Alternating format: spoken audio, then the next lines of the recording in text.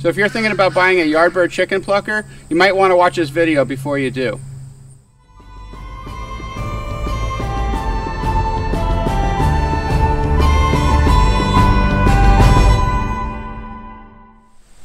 So up until recently, my wife and I had been borrowing a chicken plucker from some friends of ours, and we wanted to buy our own this year, and we ended up going with the Yardbird Chicken Plucker. We saw the reviews were pretty good from what we saw. We were kind of in a hurry to buy one, and we ended up getting the last one that they had available online. And we did like the features on it. It was actually under $400 when we bought it. I think they're a little bit more now. We also like the feature that you can take this apart. You take the snaps off the side and can clean on the inside. A lot of the other features that a lot of the other units that we saw out there didn't have that feature. So this past weekend we were able to use this for the first time. We had 50 birds. We still actually have 50 more to do. And the unit stopped working after 7 birds.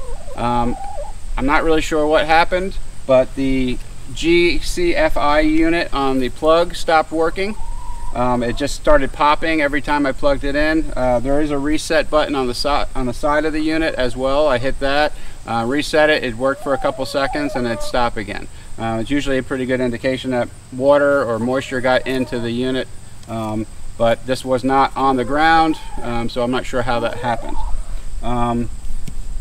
There are a lot of things on here after I started researching online about different problems with this unit, and that's kind of why I'm doing this video, just to kind of give you a heads up to make your own decision based, I don't know if you want to base it off this video or not, but there's a lot of different things with this that after I got it, I realized that this was really poorly designed.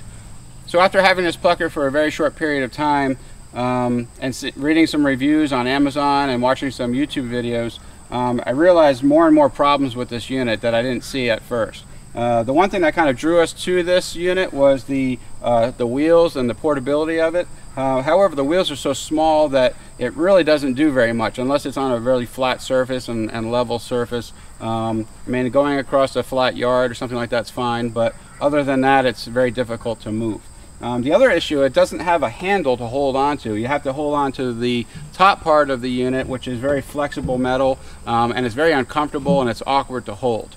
So I personally would have built some type of handle off the end of it. So another area of concern is the vent and the fan system, which is located at the very bottom of the unit.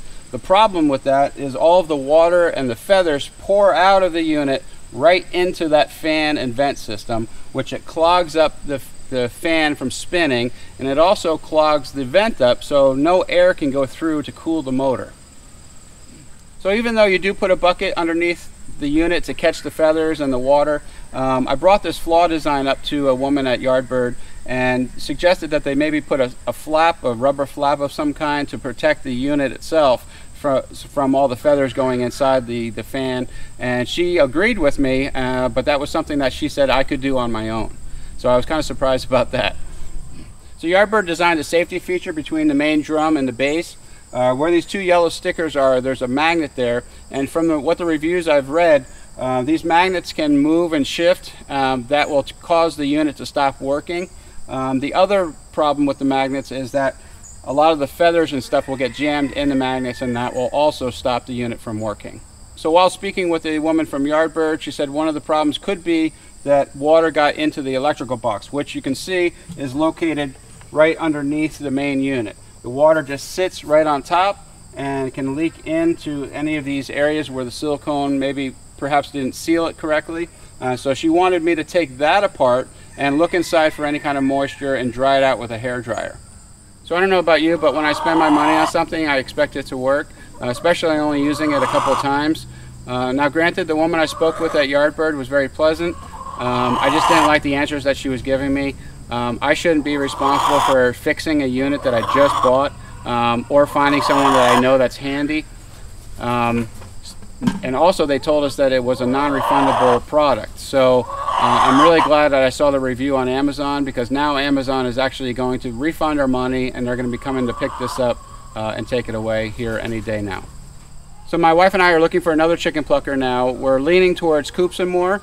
The last time we saw online though, they were sold out. We're hoping that they have some available soon, and we won't have the same problems that we'd had with this unit.